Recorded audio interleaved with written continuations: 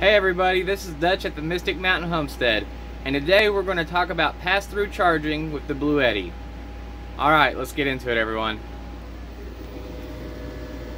Yeah, I'm filthy. I've been out there cutting trees today. I sure have.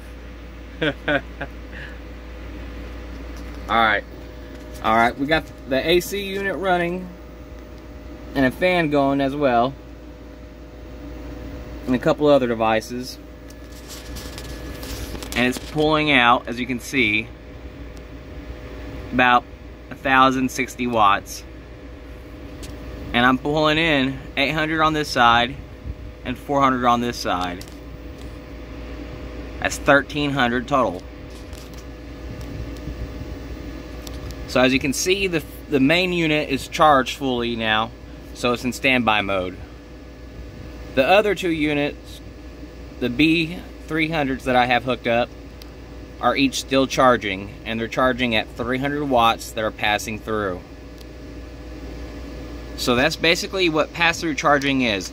It allows you to run your devices at whatever wattage it is. As long as you have more watts coming in than you're using, it will do the pass-through charging. If I am wrong on this, someone please correct me, but I'm pretty sure that is the understanding that from what I've been reading about.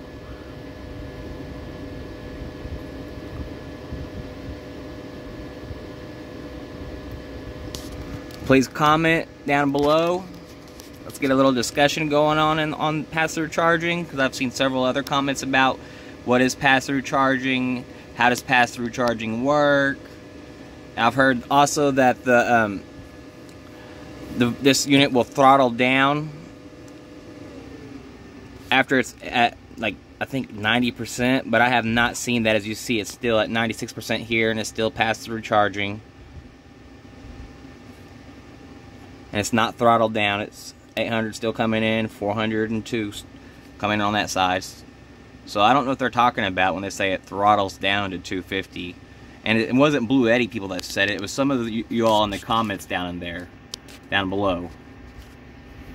So if you can explain that to me a little bit more, that'd be greatly appreciated. I got the AC running. I'm 24/7 now. I have obviously enough power coming in that it'll charge through the day and run. I have updated my panels. I have now 600 watts of panels on this side, and then I switched one of the B300s to a 450 watt solar panel that I have. That's I think, yeah, that's right, 450 watt solar panel. And this side just has 1,300 hooked up to it.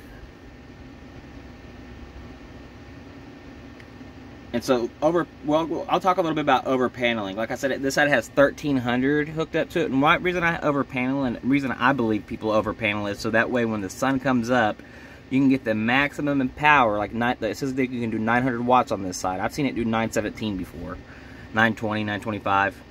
But that way you get that full 900 as soon as that sun comes to its, highest point, or not even its highest point, but as soon as it hits those panels, you'll start getting a large quantity of power. And that's why I believe people do over paneling. I've also been thinking about setting up a east to west solar panels instead of doing south facing only, and then I would do a parallel, I believe it's called, where it's the same. It would be 1,000 on one side and 1,000 on the other, so that way when the sun is on the east side, I'd still get 1,000, and when the sun's on the west side, I'd still get 1,000. If that's wrong, someone please comment, because that's what I'm thinking about doing. I've been reading about the east to west facing, and they're saying that you get a higher power rating, and I have moved my panels around a little bit more, and as soon as that sun comes up and you got them facing east, you're getting max power out of those panels. As soon as it just starts to crack over that edge of this, horizon. So that's really it for the video today, y'all. Like I said, like, comment, subscribe. Yeah, most definitely comment. Let's get a thread going on down here below, so we can get some answers and questions for everyone that's been commenting on the other videos about this topic. Alright, y'all. Until next time, stay tuned, and there will be more updates on the Bluetti. I hope to get a a Bluetti Ac200, I believe, when they come out with that in September, is what my plan is to upgrade my unit to one of those. Until next time.